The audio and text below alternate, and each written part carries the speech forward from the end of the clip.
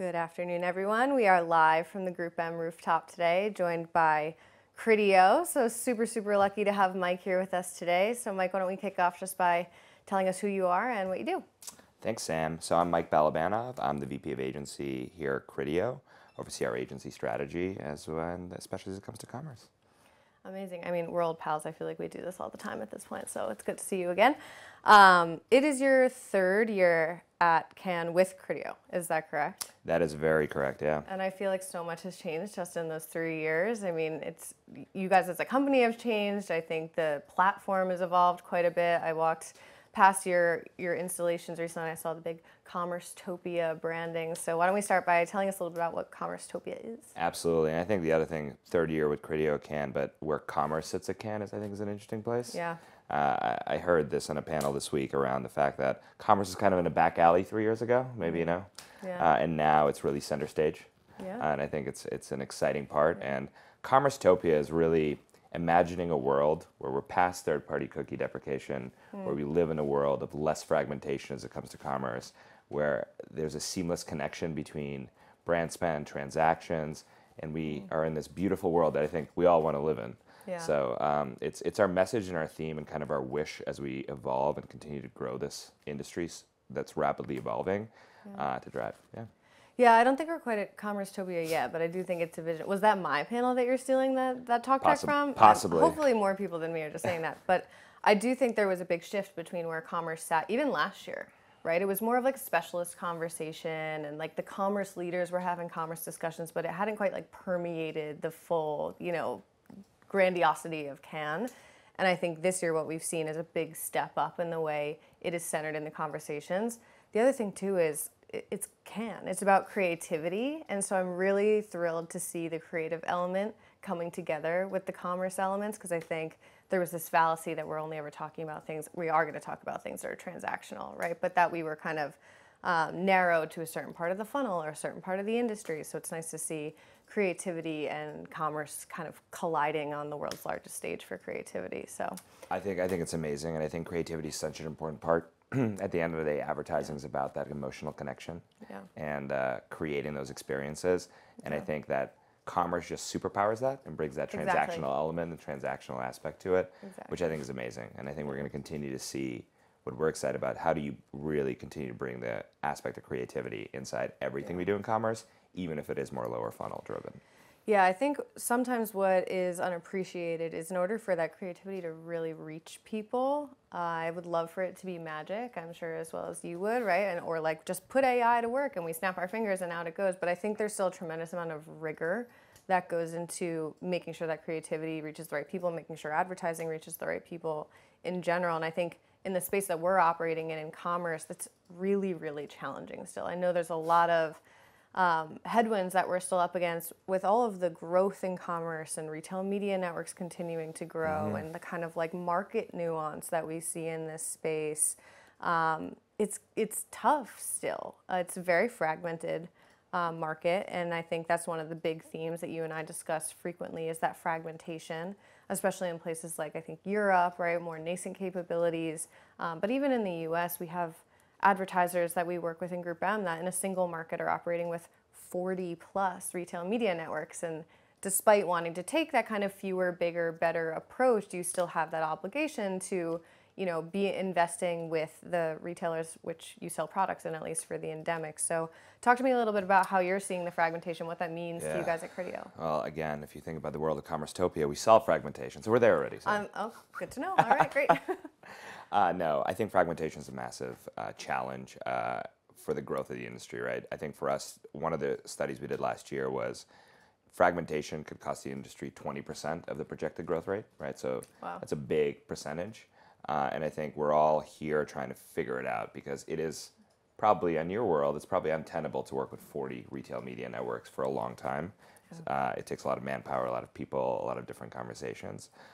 We're really thinking about it. We power over 225 retail media networks globally.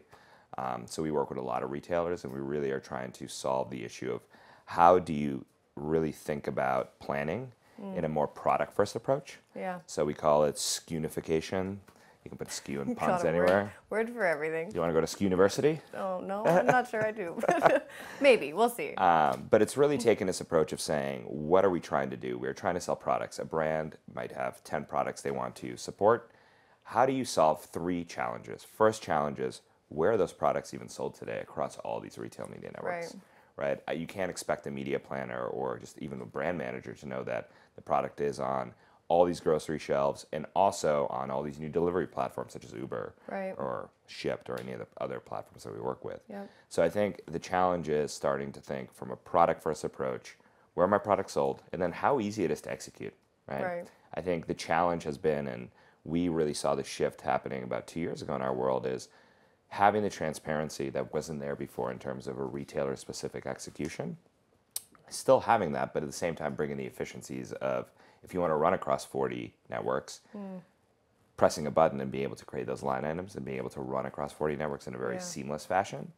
And I think what we're also trying to solve for is, the question I think we get a lot when we talk is, well, okay, I know I need to be on this retailer, but how much should I spend?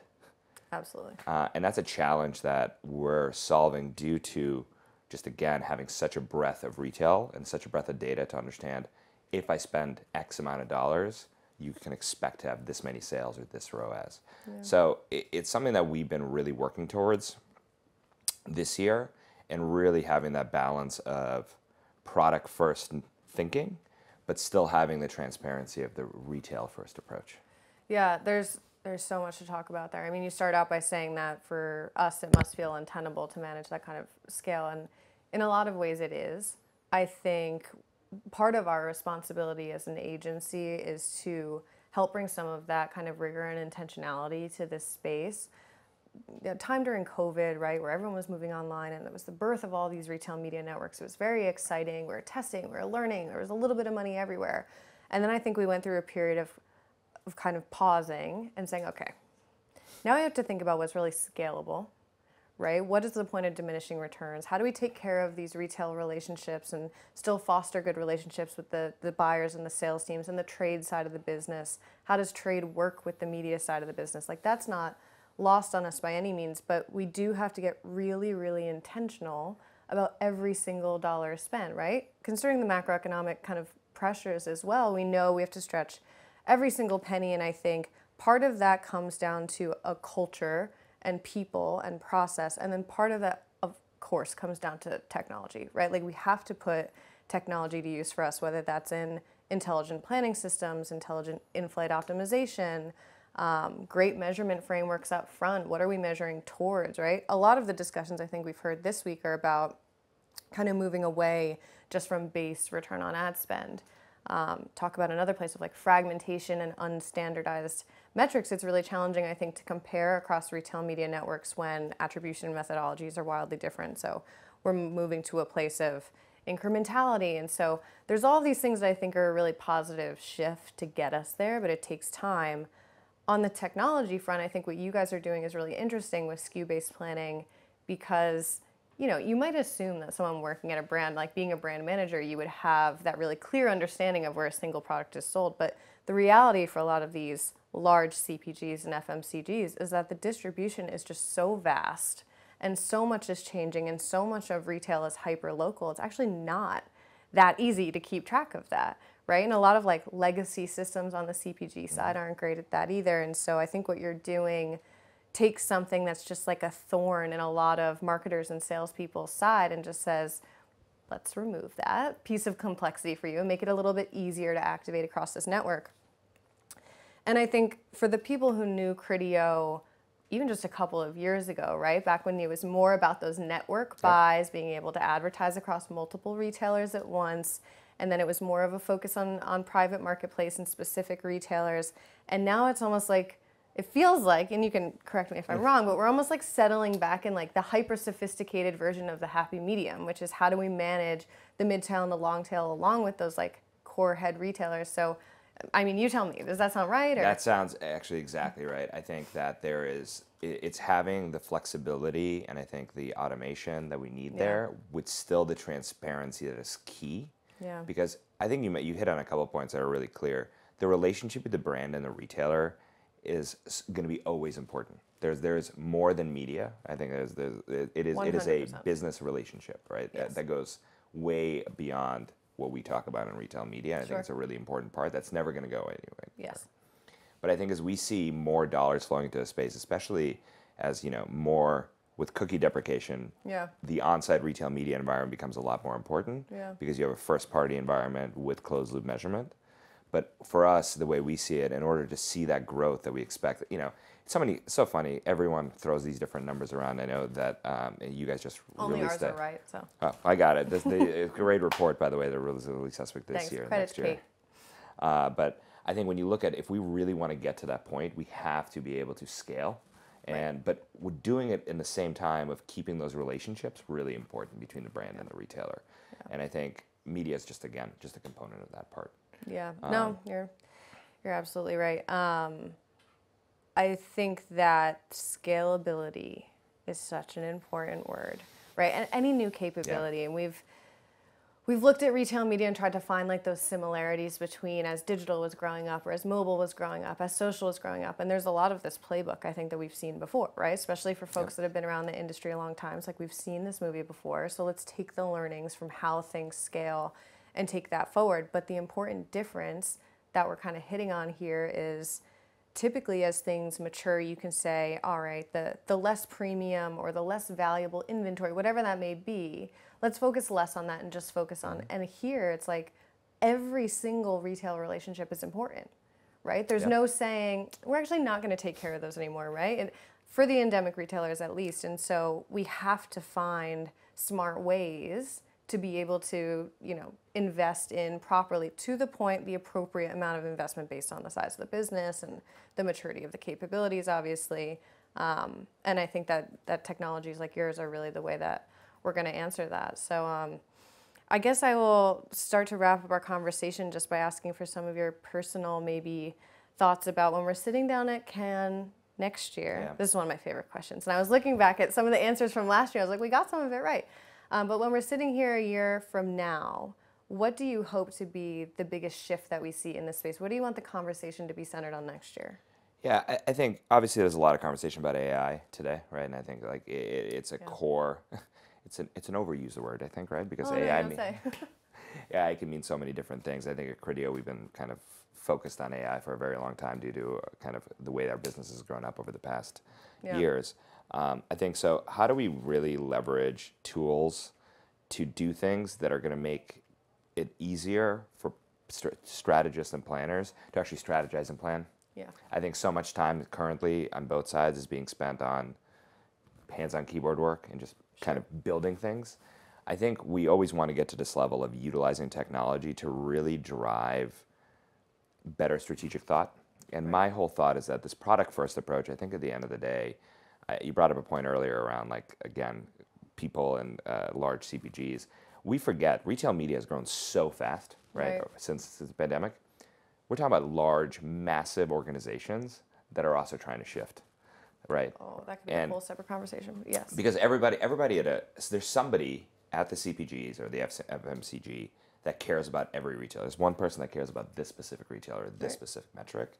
And I think the more we think about from a marketing lens to say, I care about selling this product, here's all the opportunities for you to sell this product, and a more performance marketing lens. Yeah.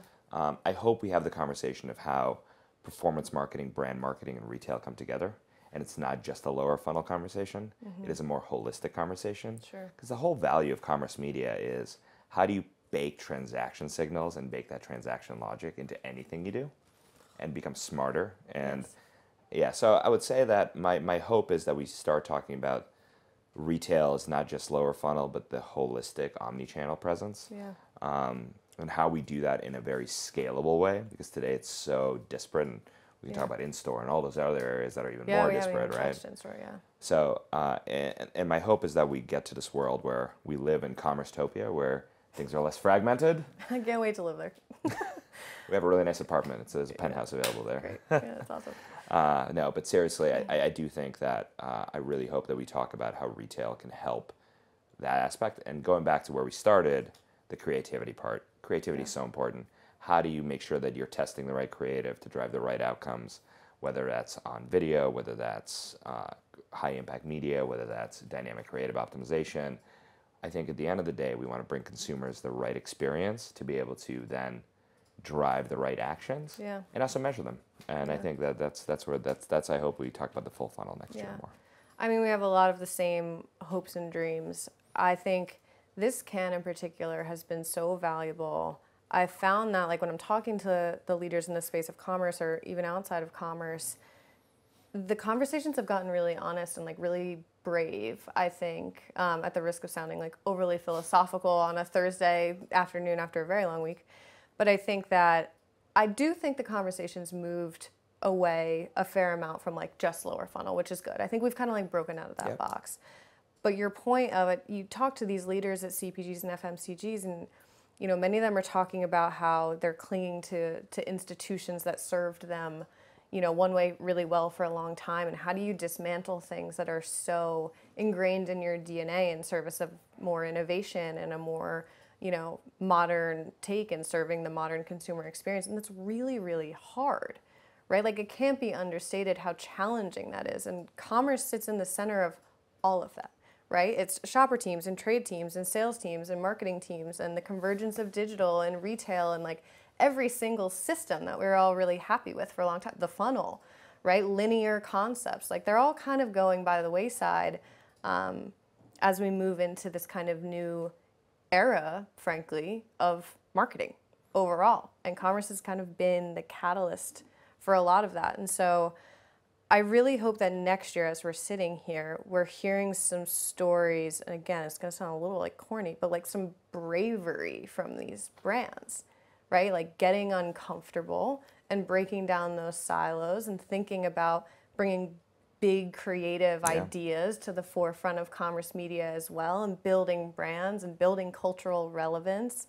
And I think that'll be really exciting. And of course, underpinning all of that has to be just excellent technology, right? 100%. And so I think that's what, hopefully together, we'll just check all of those boxes and we'll get it all solved. And Commerce Topia it is. We will have a big Commerce Topia logo here next year. So, perfect. Looking forward to it. Well, thank you so much, Mike. It was great to chat as always.